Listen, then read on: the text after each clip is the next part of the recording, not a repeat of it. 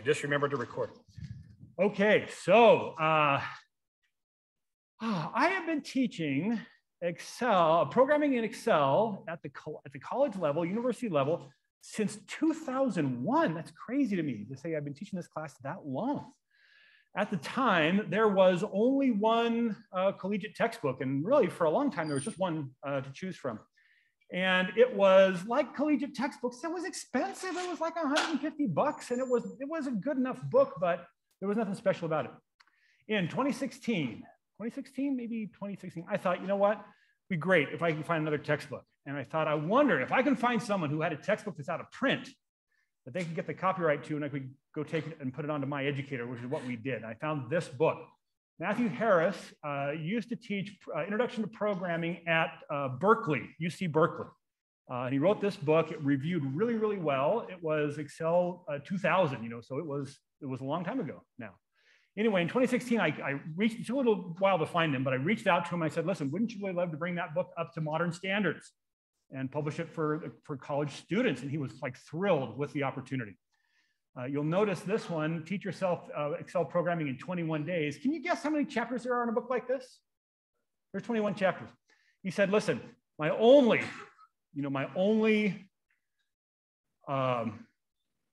condition is don't limit me to 21 chapters. I said, look, knock yourself out. I'd put them together with My Educator and said, I'm sure they'd love, whatever.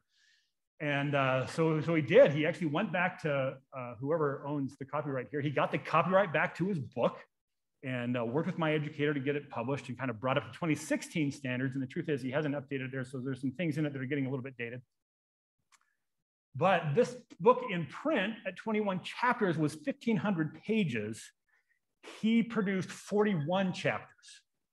And so, and he did this, for me to be able to teach with it here. And so, I told my guys at My Educator, I said, all right, hey, I'm ready. I'm excited to use this new book. And they said, this is our largest book. We don't have any other book that's anywhere close to this. It's going to be more than the normal price. And I said, how much more? They said like 20 bucks more. And I was like, you know what? We don't need the whole thing. Carve off half of it and sell it at the normal price. And they said, okay. And then it was like too much work to carve off half of it. And so they ended up selling the whole thing for the normal price.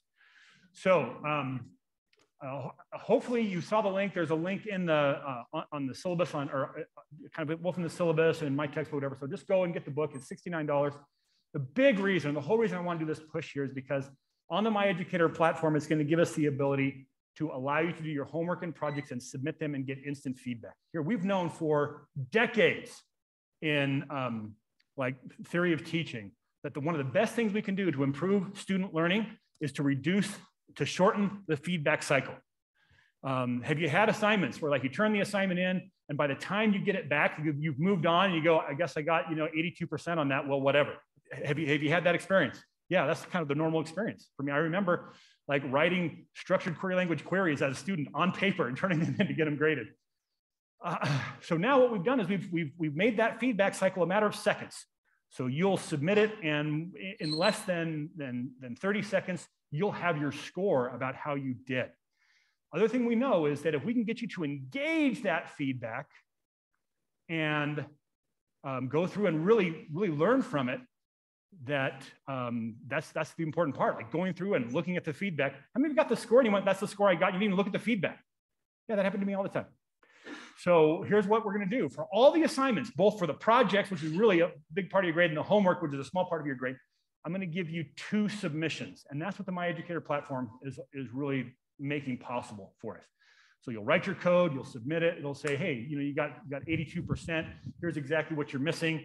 You'll be able to go digest that feedback and go make another submission. And you will get the highest of those first 2 submissions. So you can submit as many times as you want, but your grade is determined by the highest of your first 2 submissions. The idea is if you don't get 100% after your first 2 submissions and you'd still like to work on it for your own edification, great. But it's not going to affect your grade. First 2 submissions affect your grade. That's important. I always have some students, oh, it let me submit it 12 times, and so I thought I would get the highest of the 12. No, you get the highest of your first, say it with me. I get the highest of the first 2 submissions. Okay. Anyway, so that's a textbook. I'm really thrilled to be able to have this textbook. It is dramatically less expensive than the one I used to work with, and it's really a pretty good book. That doesn't seem to be working remotely. There we go. Okay, here's my teaching philosophy. I take it from Galileo. You cannot teach anybody anything. That's my philosophy. You can only help them discover it within themselves. Is that what it says? You want to have yeah. Now, I really believe the first part of that. Do I really believe I'm going to help you discover VBA within yourselves? No, I don't believe that part of it. But here's the point: if you come, and I had one student request this semester. I always have a student or two request, hey, I'd really love to audit this course. And what do I do when they say I want to audit the course? I send them the code to audit the course, and I tell them, if you audit the course, you won't learn anything, because what it really takes to learn that there are some classes that you can really learn the content by engaging in the discussion. This is like philosophy. You go to the philosophy department, and you'll be talking about, having these deep discussions about ontology and epistemology and metaphysics, and kind of having discussion is where you learn it. That's not this class. You learn this class by doing it, right? And so without the pressure of the assignments, why am I talking about auditing? Oh, it's because of, that you're actually kind of doing the work that you're going to, that's where you're going to learn this stuff. So my one auditing student, if you decided to audit, I'm fine to have you here and learning it. And maybe you'll have a different experience than other students have had in the past. Oh, when I was in 3rd grade, Mrs. Ransom brought into the class incubator with chicken eggs in it, fertile chicken eggs. Did you ever have this experience in grade school? Hatching, some of you did this. And we watched every day, we looked to see, took the lid off and we looked to see, are these chickens hatching yet? And it took like forever. How long did it take for a chicken to hatch? Weeks. And then, the excitement, can you imagine the excitement in our 3rd grade class when we opened it up in the morning and we saw a few beaks kind of pecking through the eggs. Ooh, it was pandemonium. What did we 3rd graders want to do? We wanted to help those poor chicks are so struggling to do this. I mean, we could help them. Could we break that egg? Sure, we could. Now, Mrs. Ransom probably wasn't entirely truthful on this. I'm really not even sure if this is true. But she said, you can't help them do that because you can't help them out because they are developing their muscles by breaking out of that shell. And if you open that shell for them, they will die. I don't know if that was really true, but that's what she told us. And that's exactly what learning VBA looks like. It's not a pretty picture. If anytime you have a problem, like you come to TA and say, oh, here's how you do that. How do I do this? Here's how you do it. You don't learn it, right? The struggle is a really important part of learning this material. Okay, so there'll be times in this class when you think, wow, this is really hard. And that's when you're going to remember, the chickens from Mrs. Ransom's class. And this is the important part of you developing your muscles. And it's not going to feel like developing muscles. It's going to feel more like hitting your head against the wall. But it's a really, really important part of the process. So when you come to me and you say, Professor, I've spent 3 hours on this. I just can't get it. And I start kind of asking you questions and saying, well, have you thought about something like this? I don't just tell you the answer. That'll be frustrating to you, but that's me trying to help you really to get this stuff, right? So that's important. We'll talk, I guess, I'm going to go through some things in the syllabus here in just a minute. We'll talk a bit more about homework and projects as well. But while I have you here, I want to talk about life mission. Here I was. It was in this very building. It was not this room. It was a case room, 70-seat case room in the 1990s, early 1990s, when I was a student here in the accounting. If you're an accounting student, raise your hand. Where are my accountants out there? I was one of you. So there I was in the junior core. It was actually the first year that they had the integrated junior core. I was part of that experiment. And I had this kind of strange epiphany in class. I realized, I'm a junior in college now. By the time I realized, oh, I get it. Like the stuff I'm learning here, people are going to pay me more money because I know the stuff that I'm learning here. It took me till I was a junior, partway through my junior year, to understand that part about collegiate education. But that was only part of the way there. What I want you to think about your education here, I'm going to encourage you to think about it in a little bit different terms than maybe you have so far. So, how many were saying, I'm here to get the education I need for my career? Probably a bunch of you here is a professional school. How many are saying, no, I'm here for the education, that's just, to be an educated person, career, whatever, So some of you are here like that, okay. And for a long time, that's what university education was everywhere. It wasn't job training. Job training in the world of university, job training is kind of a new thing. But I want you to think about the education you need like for your life, but specifically from what John Pingree was talking about in 2017 at the October General Conference, when he talked about finding out what your divine mission was. It was actually just Sunday school just yesterday that we talked about Moses chapter 1. Moses chapter 1, God, kind of shows him, introduces himself to Moses, and they talk face to face. And before that, he shows him everything, all the works of his hand. Well, not all the works of his hands, but a bunch of the works of his hands. He was like, I got all this great stuff. I'm pretty good at this. And then when he introduces to Moses, what does he say? Moses, the title of the talk, he said, Moses, I have a work for thee. Even though I can do all this great stuff, there's something that I need from you. I need you to do something for me. And what Pingree said in 2017 was he said that didn't just apply to Moses. That was to every single one of us who came here, that God has a work for us to do. Now, we are in this culture, we are used to thinking about, what does God want me to do in my calling? I'm Sunday school president. What does God want me to do? For what does God want me to do for my ministering? We're used to thinking about that. But for the first time over the pulpit, I heard someone say, beyond that, God wants you to do something in the world for good beyond your religious requirement. He talked about several examples. For example, to give you an idea, he said he got a friend who's a doctor who really felt that it was his mission from God to serve people with what he had learned, what he'd been blessed with in terms of his medical learning. So what did he do? He set up a free clinic, and one day out of the week, he would work in this free clinic. And he thought, that was me making the world a better place, doing what God had sent him here to do. Now, this talk, many of you probably heard this talk and it didn't catch you the way that it caught me, because I've been thinking about this question for decades. What is it that God wants me to do in the world? And what was so fascinating about this is that for the first time, I understood, how do you figure out what is your mission from God? What is your divine mission here on the earth? Because I've been thinking about it a long time. How do I go about finding out what that is? Now, what I'm trying to say, the connection I'm trying to make here is that you need the education. Do you need an education? The education you need for your career? Yes. I'm going to say, listen, you should be seeking after the education that you need to fulfill your divine purpose, to fulfill your divine mission. What is it that God wants you to accomplish? Find that out, get that education, and do it. And what Pingree said was, he told me how to find what your mission is. I've been struggling with this for a couple of decades, and he gave me the answer. And when he said the answer, I thought, that is so obvious. Why didn't I ever think about that before? What did he say? He said, Doctrine and Covenants, section 46. Doctrine and Covenants, section 46 talks about spiritual gifts. Some interesting things we learned in Doctrine and Covenants, section 46. Number one, we learn there's a lot of different spiritual gifts. Number two, nobody has them all. No one gets them all. You know some pretty gifted people. They don't have them all. And everyone has at least one. Unto everyone is given a gift. We learn in section 46. Now, here's the question. Why did God give you a spiritual gift? Someone tell me the answer to this. Why did God give you a spiritual gift? Just for fun? Go ahead, JT. Yeah. It's not for you. It's to bless other folks. That's another way of saying he gave you that gift so you could fulfill the mission that he's given you here on the earth.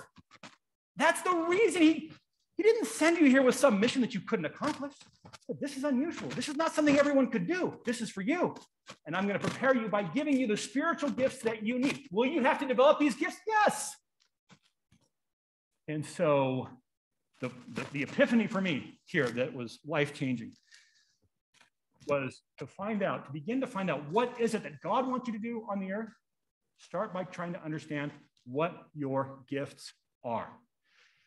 Your spiritual gifts are. What is it that you have a kind of a natural ability to do this? That as you look around, you see it. Not everyone has this ability, and that's a clue, because God gave that to you to help you accomplish what he sent you here to do.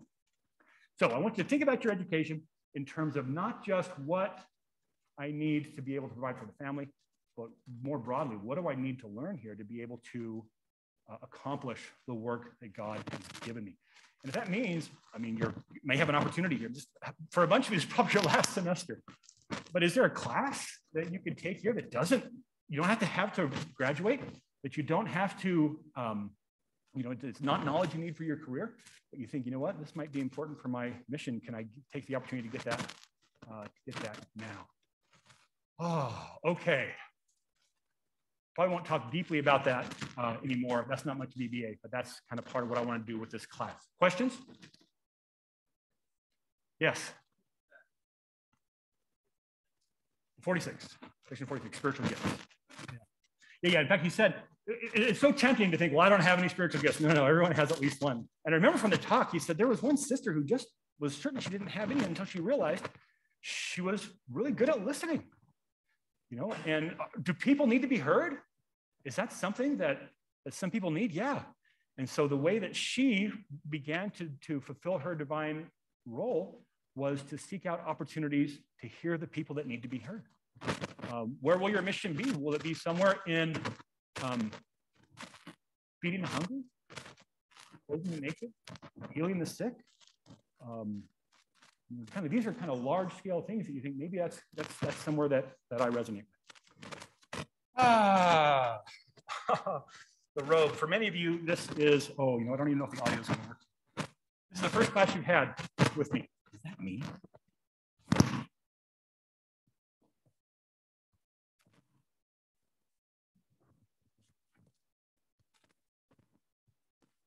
See if that's any better. But how many of you have seen me wearing the robe around campus before on a day like not graduation day? Yeah. It turns out that when I got my doctorate in 2001, they sent me a little thing. Hey, you're coming to graduation. Do you want to rent your robe or do you want to buy it? And I thought, I'm going to have to wear this thing every couple of times a year for my career. Probably should go ahead and buy it. And that's when I found out that it cost more than $600. It is by far the most expensive article of clothing I own. Nothing else even comes close. Like my next close thing is like a suit, but that's like 2 pieces. It's like not even close. And my first professorship was at Tulane University in New Orleans. We held our graduation in the Superdome, the largest building in North America. That's where we held our graduation. It was great. In the first year, I was fascinated. All the pageantry, and they had like jazz bands and singers and whatever. And I was dismayed to find out the second year, it was exactly the same. The whole thing is scripted, except for the commencement speaker. Different commencement speaker, but everything else was exactly the same. We get commencement speakers out here. Who are the commencement speakers we get? Yeah, like prophets and apostles. Who did we have? One year we had Ellen DeGeneres was our commencement speaker there at Tulane. A little different culture there. Anyway, so here I am. I think after Ellen was done talking, and then I kind of realized, oh, wow, the rest of this is exactly the same. This former accounting major, this is before the days of cell phones, didn't have a cell phone. It's 2001. I didn't have a cell phone. When you guys graduate, you watch us. We're up there on the stand, but we've got our phones down. We learned it from you, by the way. Hold it down low, hold your head up, but look down. No one will know what you're doing. And, but back then, what did you do to occupy yourself while thousands of people are kind of going through this process? Did we actually give diplomas there? I don't remember if we actually went through a diploma granting thing. There was a lot of people. Well, what this former accounting major did was I built an amortization table for my robe in my head. Accountants are, anyway. And I came to this realization. It cost me $37.50 every time I put the thing on. And I thought, that's a lot, because that's when I realized it was less to rent. I could rent every year and been better off. It would have cost me less. And I had a realization, maybe not as great as epiphany as I had before, but I had a realization that if I wore it twice as often, it would cost me half as much per donning. And that's when I thought, I'm going to wear it the first day of class every semester, and that'll do it. So I did that for the rest of my time at Tulane. Then came Hurricane Katrina. Our house got flooded. We got out of there. And I was thrilled that there was a position just open here at BYU. That's where I wanted to be in the first place. So we came here, and I faced the robe question again. Should I wear the robe here? Because people, when it's not graduation and people look at the robe, walking around campus, they think, Tenure is a really bad idea because that guy has no idea what's going on. And that's what they think. The first day of the semester, he's wearing his robe. So I said, okay, I'm gonna wear the robe. Now, this is before we had the addition on the Tanner building. So we had a lot of classes that were like all over campus. So I'm walking across campus on the first day of the semester in my robe, getting the looks, wondering maybe I shouldn't have done it. So it was just the first day of class. I thought, I can get by with it. Second day of class, and I'm getting ready for class, and the students are there. We haven't started yet. There's someone right on the front row, and I'm just wearing like a suit. And the student said, "Professor Allen, where's the robe?" And I said, "I was just going to wear it the first day." And he goes, "Oh, I liked the robe." And I said, "Really? I like the robe too." And I polled the class that day. I said, "How many think I should wear the robe every day?" It was unanimous. You should wear the robe. I've worn the robe every day to teach since then. And I'm pleased to report I am now well below 60 cents per donning with the robe. So it's getting a little threadbare. I hope it makes it. I might have to retire early to be able to make it go. Anyway, Hugh Nibley talked about the robe. I'm pretty sure I don't have the sound hooked up right here to do this. This is from '83. It was about 20 years, sometime in the early 60s. Hugh Nibley gives a prayer at commencement where he says, something like, most Holy Father, we thy humble servants, come before thee today, and it's kind of a flowery prayer. Anyway, please forgive us for coming before thee this day, adorned in the black robes of the false priesthood. It says this in the prayer. And, after the prayer, did he say what was that? And anyway, so he's 20 years later, he's given the commencement speech and he's talking about that. He said, since then, many people have asked me if I really said such a thing, but he said, no one had ever asked what it meant. And he kind of goes on to talk about what it meant. I guess apparently the origin is like apostate temple robes. That's kind of where they came from. So anyway, I always feel like I'm a little bit of a rebel wearing the robes of the false priesthood over here at school. Anyway, so that's the robe. What else I got going on here? I think that's it. Okay. Questions kind of on this introductory stuff. I'm not looking at you, so you'll have to speak up if you have questions. Okay, let's take a look at the syllabus. A couple things I want to highlight on the syllabus. Oh, first of all, do I have any TAs here? We got a bunch of TAs for this class. I just can't remember who they are, so I hope they let me know before too long. I'm going to introduce you to them. They're going to hold office hours. I was going to introduce them now, but maybe I'll have some here on Wednesday. Matt, I just put him on. He's my head TA. He's been doing it for me for years. And anyway, so we got others coming. I'm looking for course information. Okay, so there's gonna be a Slack channel set up. A bunch of you have already joined the Slack channel. The link to the Slack channel is in the schedule. If there's something I want you to know about, I'm gonna put a link to it in the schedule on Learning Suite. That's gonna be the main place that we drive the course. And there's also going to be this help queue. Let me show you how this help queue works. Is this? Oh, it looks like it might even work here. Okay, so the IS 520, the MBA 614 actually links to exactly the same place. So it doesn't matter if you put your stuff in at 520 or 614, it goes to the same place. We will have the office hours built in here. I'm not sure these are the ones for this semester yet. So don't adjust your schedule for those office hours yet. So this will show you kind of what the current requests are down here in blue. No one's waiting to be helped at this very moment. That's pretty good since it's like the first moments of class. But then you'll come in here and you'll say, I would like to get some help. So we used to actually have physical office hours that TAs would sit in an office for you to come and talk to them. And then with COVID, we couldn't do that. And it turns out this works so well that even though we probably could still do it face-to-face, we're gonna do it all virtually here. So you'll put in your net ID, and that will let us know that you're authorized in this class to be able to make a request. You'll put kind of a category, what project are you working on here? And you'll brief description of your issue, and you are gonna put in a Zoom link here. So instead of you joining onto their Zoom meeting, you're going to set up a Zoom meeting and they're going to join onto your Zoom meeting. And then if you want to put something, and all this stuff kind of up here, not your name, but like the category, what your issue is, those things are going to show up here in the queue. Other people will be able to see those. But if you want to put something that is like not public, that's what the private note is. And that might be something like, hey, if my Zoom meeting closes, call me on this number and we'll connect it up, text me or something. So you can put some kind of note there.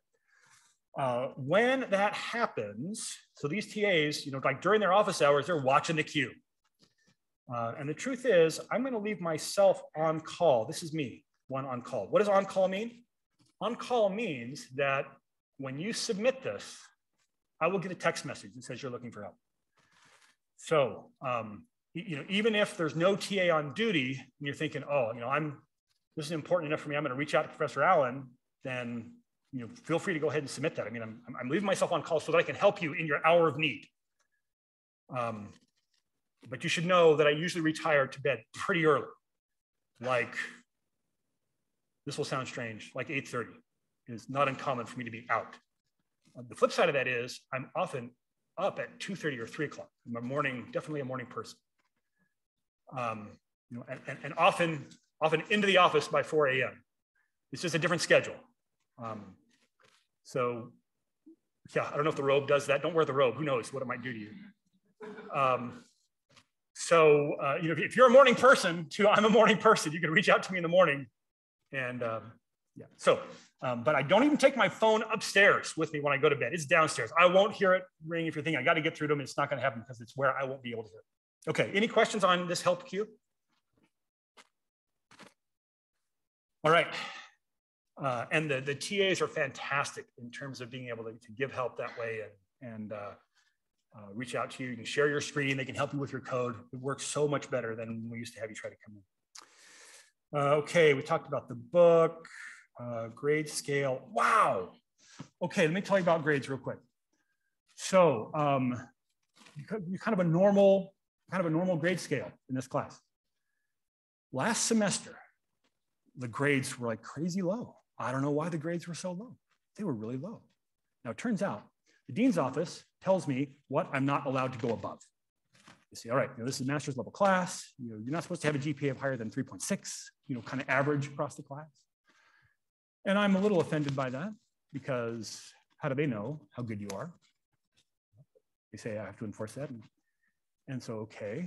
But then the flip side for me as well, if that's the case, then I'm not going to go substantially below that either.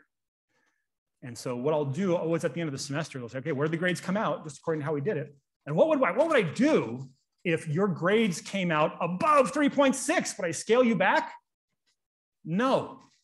If you get above 3.6 as a whole, that's on me. Will it be uncomfortable? Yes. Someone from the dean's office will pay a personal visit to my office and they will tell me to cut it out. And I will say, I will do my best. But in my mind, what will I really be thinking? I have tenure. That's what I'll really be thinking. But I am, I'm trying to comply with university policy and so forth.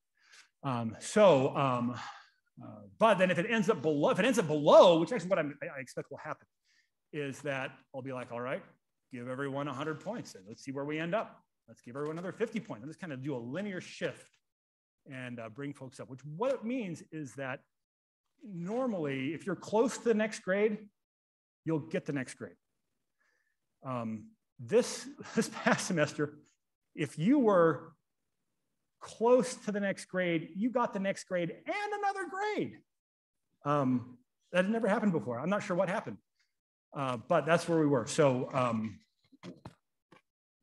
if you end up thinking, oh my gosh, look at how poorly I'm doing here, it's not set in stone, and things come up. And in fact, I think I said linearly, and typically not linearly. It turns out there are some students that really struggle with this content. And so, I always have a few students that are down in the C- and the D range just by the raw thing. Now, if you're in the C- and D range because you checked out of class and quit submitting homework, that's your grade. If you're in this kind of C- range and it's like, you've really been struggling with the content but you've really been trying, and I can look and see you've really been working at this, I usually compress the lower end of the distribution and bring it up a little more than the rest. So if you're in that situation, come and talk to me, work with the TAs, really work through it. Don't give up on the class. We'll get you through the class. All right. Grading policy, my longer teaching philosophy here. Okay, homework and projects I wanted to talk about. So here's the idea on homework. The homework assignments are meant to help you to engage the book. So they will be due on the day that we first talk about a concept. So if we have a homework assignment on loops, then it will be due on the day in class that we first talk about loops. And my hope is, the best way that you can learn in this class is to say, all right, we're talking about loops on that day. I'm going to read the chapter that he says is the part that's going to help you with loops. And I'm going to do my best to do this homework. If I can get it figured out, great. I'll submit it, at least once before class even comes.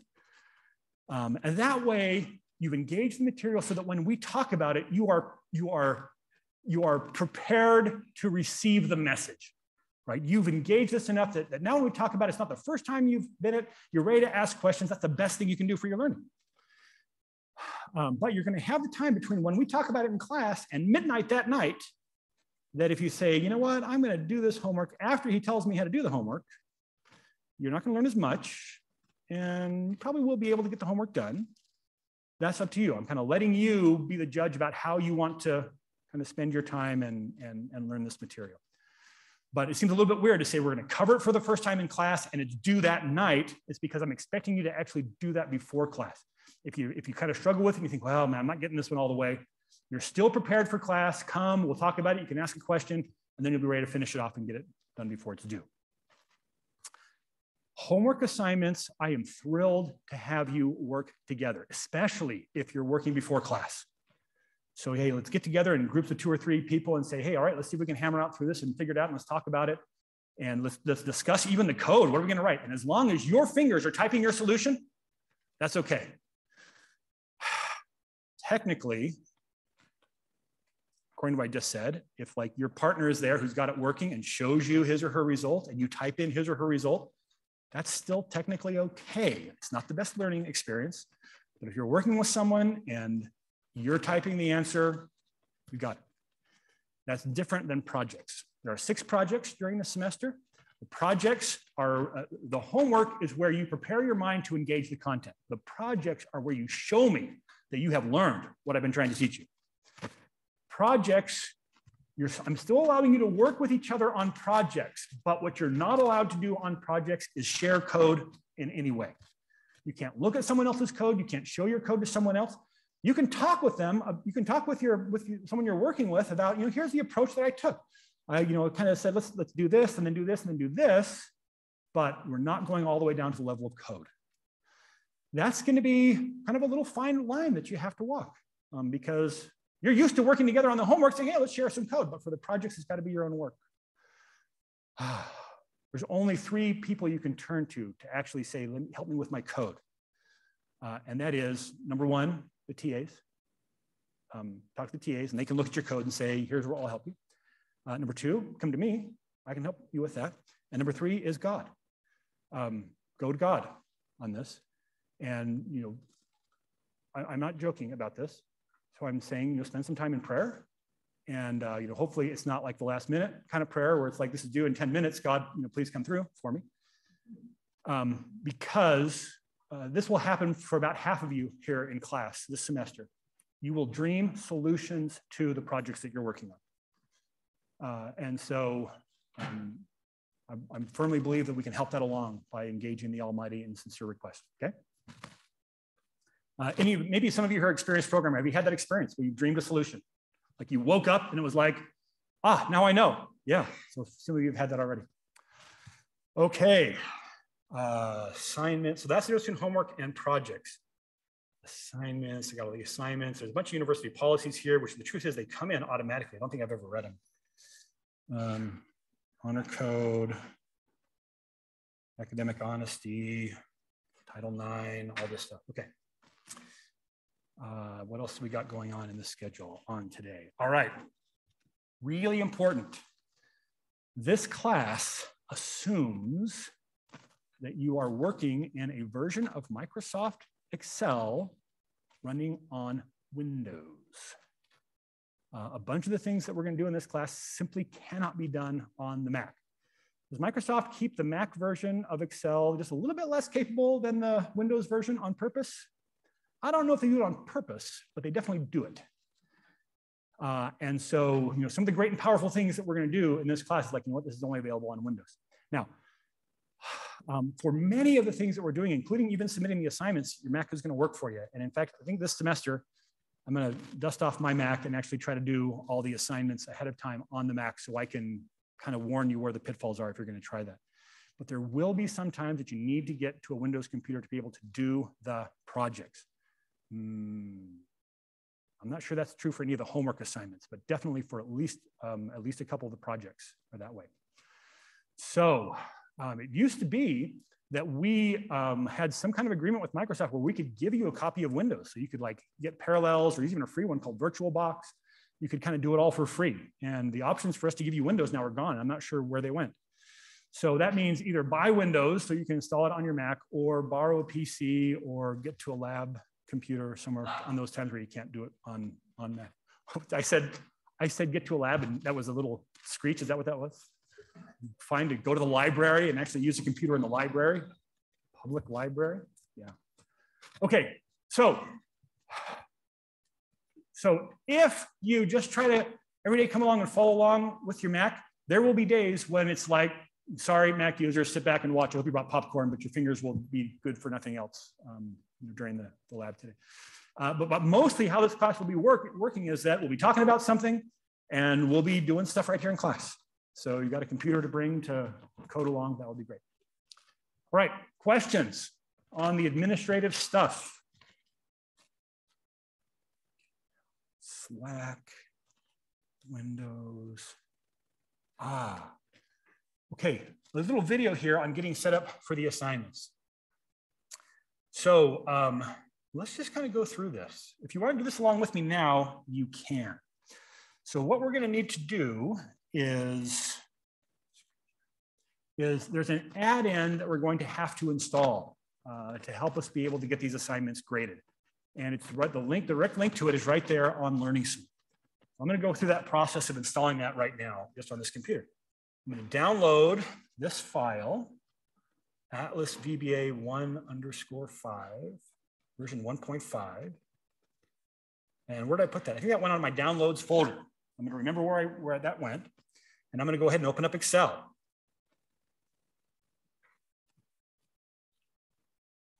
Apparently, their privacy options have changed. The little bit of privacy you used to have, you don't have that even anymore. So thank you. Okay, so I've got Excel open. This will work on Mac or Windows. Ooh, how do we do it on Mac? I think you go to there's like an Excel menu at the very top. Anyway, I think it's like, I don't know. We might, if you'd like, then one of you can bring your Mac up and we can try to figure it out to show how to do it on the Mac. Okay, so I'm choosing the file menu and then I'm coming to options. And your options may be lower. This is actually a 2019 version that they haven't updated yet. So I'm coming to options, but it should be mostly the same. I'll come to add-ins right here, add-ins on the options. And then down here is manage Excel add-ins. I'm going to click on go. And there is a video for this on day one of the syllabus. So here are some add-ins that are kind of pre-ready to go with Excel. I'm not using any of those. I'm going to browse for the one I just downloaded. So I'm going to browse. I'm going to go find my downloads and the Atlas VBA 1.5. I will say OK. Make sure that it's checked. I'll say OK again. And that should give me a new tab up here called Atlas, which will give me the tools I need to be able to see the instructions and submit my homework. Questions? Stretch, yeah.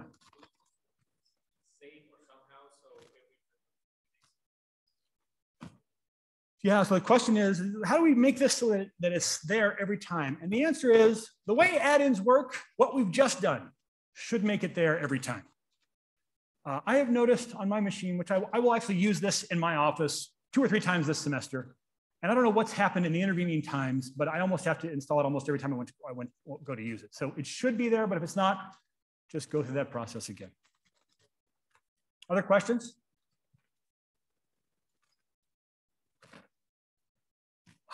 Okay. We've got a homework assignment coming up. Maybe next time we'll kind of come with this installed, and maybe we'll go through and actually do the next homework assignment together in class so you can see the whole flow for it.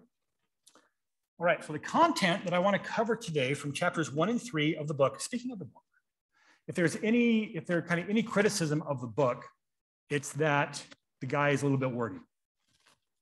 I remember when I was a student, there were very few tasks in my daily schedule that I looked forward to less than reading a textbook. Now, part of that was that I was reading accounting textbooks. But textbook, in some sense, is a textbook. The truth is, you'll get more out of this if you read the textbook kind of before class. In my heart of hearts, I don't think you're going to do that. And so, I will be, kind of covering the things from the book that I think are most important, the things that are going to show up on the exams or stuff that we're going to cover in class. And now I wonder why I said that. I was on the way somewhere else with that. Chapters 1, probably as I was talking about chapters 1 and 3. So yeah, if you haven't read chapters 1 and 3, that's okay. You might want to go ahead and read them still, but that's good.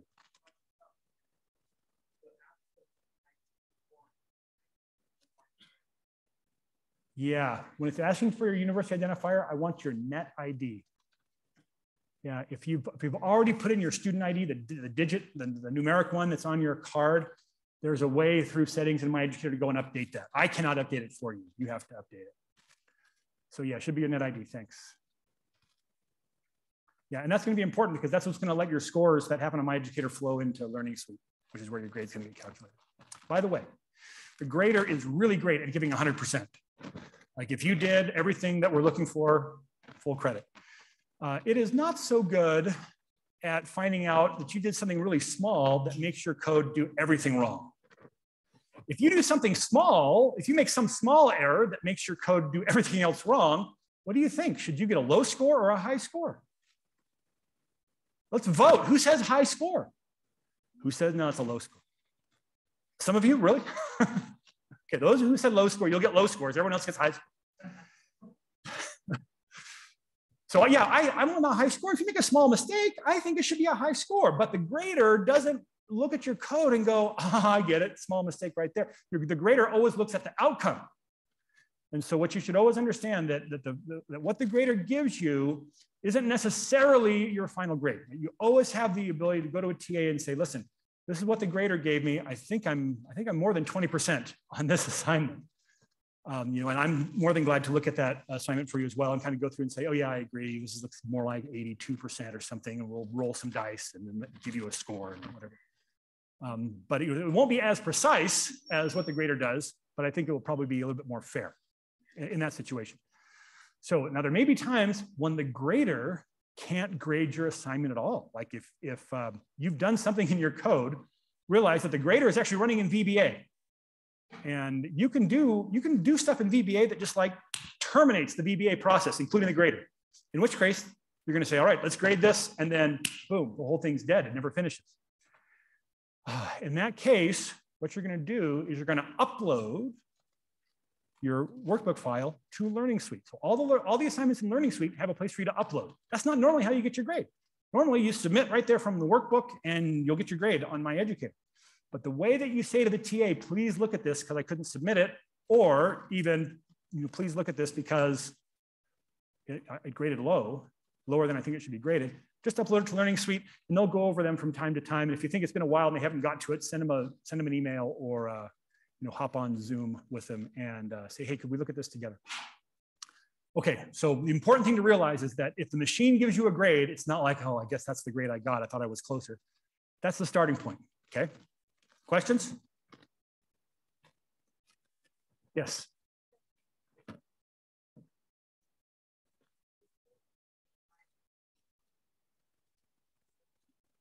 Oh, good question. Yeah.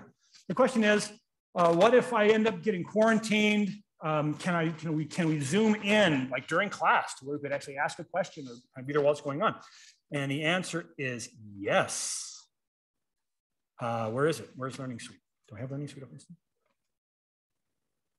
So in Learning Suite, you have the online tab here. And this is you just come here and follow that link, or I guess maybe hit the start button, and you can just join the meeting. I think do we have anyone joining with us now? Yeah, we've got 5 participants. I guess I'm one of them. So we've got 4 people that have joined today.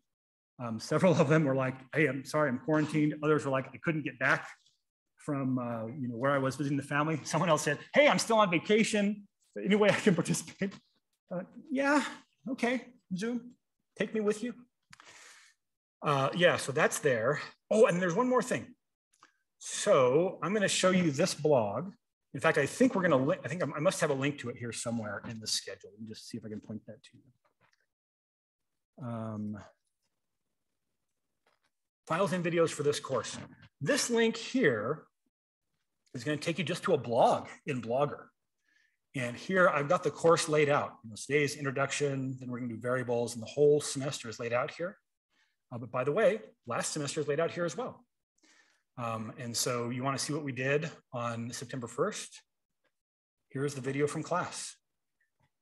There's no files that you needed to do that. So this kind of is all here. So even if you wanted to kind of look ahead and see, am I going to do something pretty similar to what I did last semester? I've been teaching this course for 20 years. What do you think? Yeah, I think I pretty well got it figured out. Yeah.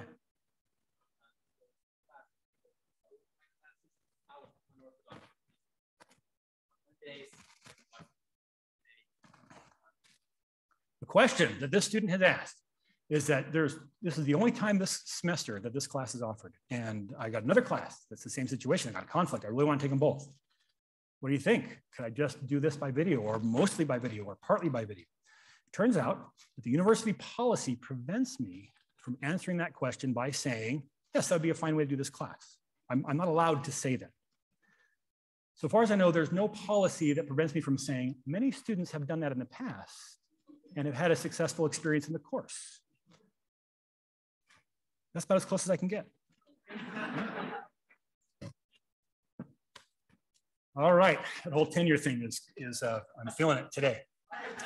So here's the idea, is that usually within a half hour or so after class, I will have uploaded the video here. That was the video from class, and whatever file that we worked on. We'll normally be working on a file in class, and I'll upload it there, so you'll have just what I get.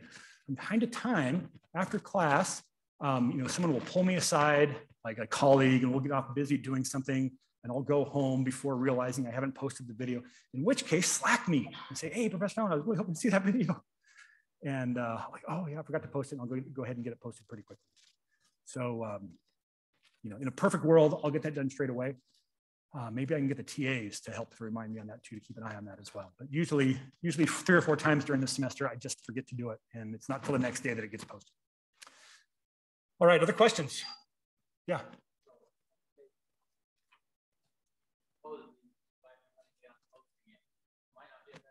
Oh, yeah. So what if I'm late on posting it? We kind of go back and look at last semester. That's probably your next best thing. Yeah. Yeah. All right. Any other questions before we get into the content for today? All right. So let's go ahead and open up Excel. And we've got to understand that Excel, so the language that we're using to automate Excel, of course, is VBA. I'm assuming you already knew that kind of before you came and took this class. Back in the early days of spreadsheets, so cast your mind back to the 1970s. I know I was the only one born here in the 1970s, this class, but we had the very first spreadsheets was a program called VisiCalc. What did VisiCalc have? It had rows. It had columns. You could put a formula into a cell that referenced antecedent cells. That was all it did. That was it. And it was like, whoa, you mean I can do out the whole budget and I can change this assumption up here, and the whole budget calculates itself again, all by itself. Whoa, that was serious. In fact, it was a combination of VisiCalc's successor, SuperCalc, and the Apple IIe computer that made businesses for the first time look at a personal computer, a computer that sits all by itself on a desk, not being connected to some larger computer in the next room over. That made businesses for the first time say, this might be useful to us. And budgeting was the place that it started. You know, this idea of doing budgets, that was enough to do it. They cost like about $5,000 to get that set up, and we go, yeah, that was worth it. Wasn't long, and so that's really when spreadsheets kind of come into business, is the mid-1970s. It's not long after that when we realized we're doing the same thing over and over again. Like every month we do the same exact set of keystrokes. Apple IIe. What kind of mouse does the Apple IIe have? No mouse. It's kind of strange to think of an Apple computer with no mouse. It is just a keyboard. And so pretty quickly, someone said, you know, what would be great if this program would just record the keystrokes, because if I could do those exact same keystrokes again, it would just do it again. And that was the very beginning of what we called a macro. Today we call those keyboard macros, just recording keystrokes. And in fact, back in the day, in fact, when I started with this in the early 90s, when you set a macro, the first thing was, what cell do you want to start your macro in? You'd pick a cell and it would just, that cell would have a keystroke. The next one down would have a keystroke. It would just be a list of keystrokes that you would play back. And that was great until the mouse. Because now that the mouse came around, now we start doing things with the mouse, and it's not just a keystroke. In fact, I remember teaching how to use, at the time it was Quattro Pro, it was a Borland product. Here, when I was a student here, to other students, you know, when I got to the part about macros, and it was like, just take that mouse and forget it, because it's not going to work for the macro. And that's the way it was until 1995. In 1995, Microsoft introduced a way to record a macro that, instead of recording the keystrokes, it recorded the activities that those keystrokes invoked in a computer language. Now, way back in 1995, what was the language that Microsoft was using? Anyone know? So it was a language called Visual Basic for Applications. It was the same language that we're using today. At the time, I thought, you know, I'd probably be glad to get 5 years out of a language. In other words, learn the language, get productive with it, it'll be out of date, and you'll have to learn a new language in about 5 years. I learned Visual Basic for Applications in 1995, and it's still relevant today. It's like, wow, I hit the jackpot. This was a great language to learn. And so that's kind of how we got to where we are. And so now when we record a macro, why is it called a macro? Macro seems like such a strange name. I mean, what does macro mean? It means small, but not that small. I don't know why it's called that. But I've said it so many times now for decades that it seems like a normal word to describe this process. And so that's the idea. One of the great things about working with Excel is that we have the macro recorder, which means that we can record ourselves, what we just talked about. We'll record ourselves and it tells us what we do. If there's anything you can do in Excel that you want to know how to do in VBA, good news. Record yourself doing it and you'll get the code. Will it be the best code for doing it? No. But it'll be code that will show you how to do it. And a lot of times it'll require some modification. That'll be a big part of what we do in this course. So let's go ahead and take a look at what we have to do to kind of get to the Visual Basic environment and to be able to invoke the macro recorder to do something simple here today. So you're going to come to the Developer tab. Let's see, Home, File, Home, Insert, Formula, Data. I don't have a Developer tab. What's wrong with this thing? Well, it turns out that VBA gives you so much power that the good folks in Redmond, Washington don't want mere mortals having access to it. And so it's not there. You can't get to it unless you know the secret handshake. But you're in luck. I'm going to teach you the secret handshake today. You have to install, well, you don't have to install anything. You just have to enable the Developer tab. Here's how you do it. You're going to come to File. You're going to come to Options. Oh, it's been years since I've done this on the Mac. I think it's Excel Preferences. Someone who got the Mac, try it. The Excel menu at the very top. Is there Preferences?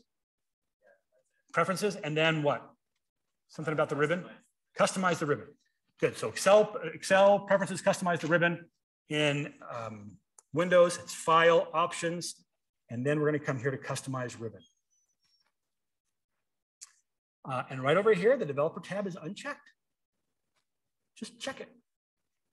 While you're there, if that Home tab is too pesky, it's always bothering you, you could uncheck it. You know, we don't use that Home tab for much. Just go ahead and turn it off.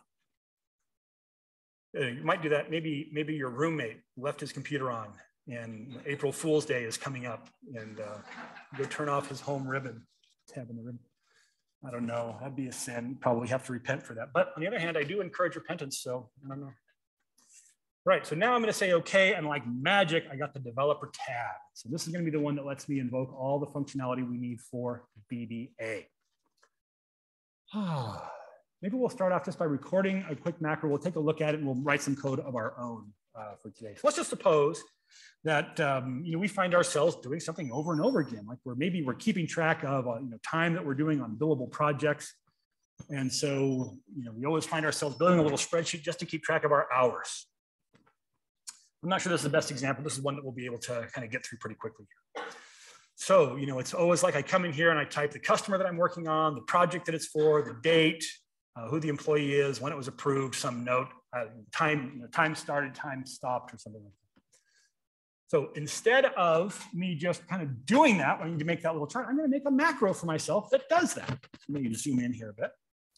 And so we're just going to get a little experience recording with the macro. So first thing to realize is that it's going to record the activities that you do.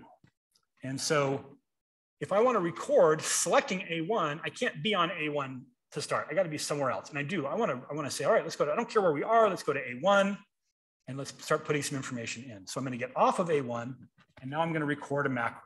I'm going to come here to where it says record macro. And we'll go through this example again, another class where we're really focusing on this. Today, we're just kind of getting going. I'm going to leave the name the way it is. I'm not going to talk about a shortcut key. I'm just going to say OK. Now that macro recorder is on. And if I look right down here in the bottom left-hand corner, I will see that I've got the stop button. That's how I can tell I'm currently recording. In fact, here, I'm going to do this. You guys just stay right where you are. Alt F11. I'm going to bring over this environment. I'll show you how to get here in just a minute. And here's module 1. So here's the macro that we're currently recording. I'm just going to go a little bit larger here. Stand by. I love this interface. I'm about to drop this down, and you're going to have the world's smallest scroll bar right there. Like useless. I'm going to go to MS and Serif Western. And let's go to like 20 points. Should be able, 30, that's too big. 24. All right, you should be able to see that a little bit better than here in the classroom. Okay, so this is what it's recording macro 1. So this is, watch what happens. I'm going to click on A1, and it has just recorded that activity. Now, let's take a look at what it's recorded here. It is saying range A1.select. Turns out that VBA is an object-oriented language. Oh, there are some people that will argue about that. It is at least an object-based language. It totally involves objects. Is it an object-oriented language? There are some kind of characteristics of object-oriented languages that it does and some that it doesn't. Let's just call it an object-oriented language for ourselves today. So what that means is that the big deal that it works is it says, all right, we're going to be manipulating objects. Oh boy, I'm going to give you a definition. This is probably not a definition you need to take the notebook out for. I think you're going to get it when I describe it to you. So just kind of listen. I remember when I was a student here in the 1990s, I took my very first class in object-oriented programming. I was 3/4 of the way through the class before I realized I still don't really know what an object is. The class was object-oriented programming. But you're in luck. Today's the first day of the semester. I'm going to tell you what an object is. Are you ready? An object is a thing. Specifically, it's anything we can manipulate through code. It's anything that has these two characteristics that we're going to talk about. And so if we look at this code that's just recorded, it said it's talking about a thing. What thing is it talking about right here? It's a cell. Yeah, that's a thing. Now, objects have two characteristics that are really important to us. And one of them is called a method. A method It's just some action that the object knows how to do. And so what this line is saying, it's giving the instruction to the cell in A1. It's saying, A1, go select yourself.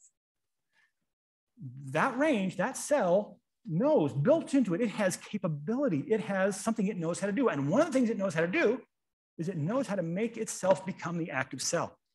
And so when we're telling a cell to become active, it's not like we are saying we're making a cell active and we're giving it A1 as what we're acting on. No. We are giving the instruction to A1 saying, make yourself active. So that select is called a method. So what we see here is we see an object. We've identified an object over here on the left-hand side of the dot. And then on the right-hand side, we're giving it instruction. We're selecting it. Okay. So the next thing I'm going to record is I'm going to put in here, I'll put in a label here, date, D-A-T-E. And I'll hit tab to go to the next cell over. And we can see that now it has changed a property of the object. And these are the two characteristics of objects that are going to be critically important to us. Objects have methods. Methods is something that object knows how to do. Property is a value that describes the way the object is. And so we just changed something about the way this object looks, like we gave it a value in there. Now, the truth is, it's not really a formula, much less a formula R1C1. R1C1 means it's a different kind of notation. Instead of referring to cells by like A6, you would say row 6, column 1 would be the way you do it. And so I don't know who wrote the macro recorder for this. That's a really bad thing to do. It happens to accomplish exactly the same thing. It'd be better if this said active cell dot value equals date. And we could change it. It would do the same thing, but that's what it recorded. So, but we have changed a property. And so interesting difference between methods. Methods are themselves instructions. So we can say object.method all by itself. Every statement, every line in VBA has to be an instruction to tell the computer to do something. And a method is an instruction. So if you look at a line, it just says like some object dot something else, and that's a valid line, that's got to be a method because it's an instruction. Now, formula R1C1 is not a method, it's a property. And so if we just said active cell formula R1C1, it would go, I don't know what to do with that. But by making this into an assignment statement, the equal sign here says, I'll point with the mouse so folks in Zoom can see it. The equal sign here says, take whatever's on the right-hand side and put it in what's on the left-hand side. And so this is called an assignment. And we are putting the value DATE. The single quotes here just say, hey, this is just a collection of characters. Don't try to understand it. And it's going to put it into that property. So we're changing the value that that property holds, which changes the way the object is. So methods are things the object knows how to do. Properties are values that describe the way the object is. All right, so let's just go ahead and do a couple more. Customer. No. Over here. Oh, and then you can see it's selected the next cell over. You'll see that happen over and over again. Customer, project, start, and employee, and approved. I don't know. So nothing new here, just more of the same stuff that it's gone here. Questions? All right, I'm now going to come here and select this whole range and just did Control Shift right arrow. And this class assumes that you're pretty conversant with Excel. It assumes that you've never programmed anything before in your life. That's not true for many of you. Many of you have programmed somewhere else. But this is, we're gearing this to the folks that are just starting here. Why don't we go ahead and make that bold? This is interesting. You can kind of see this bold one down here. This one says, not just a range, but we're saying, hey, from whatever was selected, we're going to dot font. That's a property. Font is a property. But the font property is also an object itself. So it has properties. So the selection has a font. The font has a property called bold. And we're setting that to be true. That's what made it bold. I'll change the background color of this as well. So let's see. Home, fill color, you get kind of a light blue in the background. Ooh, this one's a little bigger block than I recorded here. So we're going to change several things about this at once. That's what this with and with block is. It's saying, all right, we got an object that we're going to do a bunch of stuff with this object. Whatever is selected, it has an object called interior. It's all the stuff about what you see on the inside of the cell. And we are going to change the pattern of that object, the pattern color, the theme, the tint and shade, the pattern, tint and shade. We'll put all these values in it. The end with says we're done working with that object. So inside a with end with block, when you see that dot, an expression that starts with a dot, you're just saying take whatever object is here after the with clause and just put it right in front. Does that make sense? Truth is, I wish it didn't record it this way, but at least it makes the code not as wide. It lets you go a little bit narrower. Let's do one more just because it's hideous. I'm still selected here. I'm just going to put a dark underline on. So solid, let's see, where's thick underline? Thick bottom border. Oop. So it recorded a lot of stuff to be able to do those borders. Because it's not just setting thick bottom border, it's saying, we're setting the borders to this. Whatever borders were there before, were the diagonal down border, that's line style is going to be none. Diagonal up, none. The edge left part of the border, none. And then, by the way, we'll set the other borders here. So it's kind of a lot to bite off here, but let's go ahead and stop recording. Very important to remember to stop recording. I'll click the stop button here, or on my developer tab, the button that used to be my record macro is now stop recording. I can go ahead and stop the macro recorder. One day in the mid 1990s, must have been 96. I was at work. I'm going to record a macro to do this. I started recording a macro. My wife called me. There was some problem with the plumbing, ended up calling a plumber. But by the time I was done with that phone call, I forgot that I was recording a macro. And I guess forgot that I even wanted to record a macro because I worked for about the next 4 hours in Excel, just doing stuff in Excel. And then I went, I was recording a macro. And I went and looked, it was thousands and thousands of lines long. I felt so productive. It was utterly worthless, but it was, wow, that was the biggest macro I ever recorded. So yeah, you want to remember to stop recording. So now, let me go ahead and just open up a new sheet. And I could run this macro. There's several ways I can run. Let's look at a couple of them. One is I can come here on my developer tab. I can open up the list of macros here. And then I can there's my macro number 1. I'll run it. And that will do that same, we'll just redo that same thing. Just played those steps. We didn't modify those steps or anything. We just said, let it go. How else? Other way that you can get to it, even if you don't have the developer tab, is on the view tab. So view, you've also got the list of macros here on the view tab. It takes you to the same place. You can run it from there. Also, we can run it from inside here. Now, let me show you how to I'm going to show you now how to open up the Visual Basic Editor. The way you open the Visual Basic Editor is you come to your developer tab and you choose Visual Basic. The keystroke, as it shows right here, is Alt F11. I think that works in the Mac as well. Alt F11, it's the same keystroke that will open it up. Now that will open up your editor looking something like this. We can see I've got a project here called Book 1. That's my book here. I've got 3 sheets in the workbook. You may not have that many. I have a thing called this workbook, but the one I'm after is this modules down here, because a module is where any VBA code that I write that is going to stick around with a workbook has got to be in a module. And so I'm going to come here and open up the module. And so that will take me to the code. I can have multiple modules here. So sometimes you might have to look around for it. In fact, if you're working with someone else's code and you think, boy, I've got this button. This is one button of dozens that runs something, or you know the name of the macro, here's what you can do. Go ahead and close this. I can come to my list of macros, and instead of running this, I can say edit. And that will open up, let me cancel and close this. It will actually open up the Visual Basic environment as well. So where am I? I'm on macros, edit. Not only will it open it, but it'll take me right to the right place. Okay. So big message for today is we're going to be working with objects. Objects have 2 characteristics that are really, really important to us. What are those 2 characteristics called? One of the things an object has is a method. That's something that the object knows how to do. The other one is a property, sometimes called an attribute. We kind of use those terms, attribute and property, interchangeably here. And that's something that it does. One more thing before we go, and that is when you're going to save a workbook that has a macro in it, we have to say file save or save as.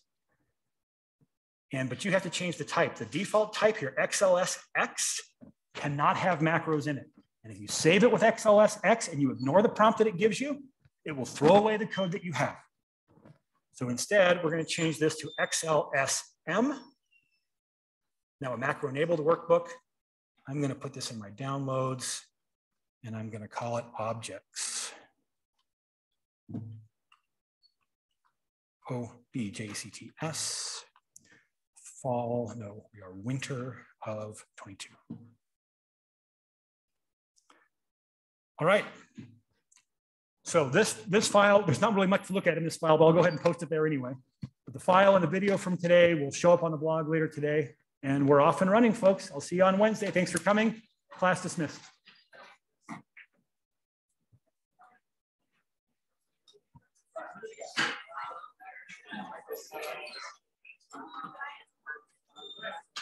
Yep.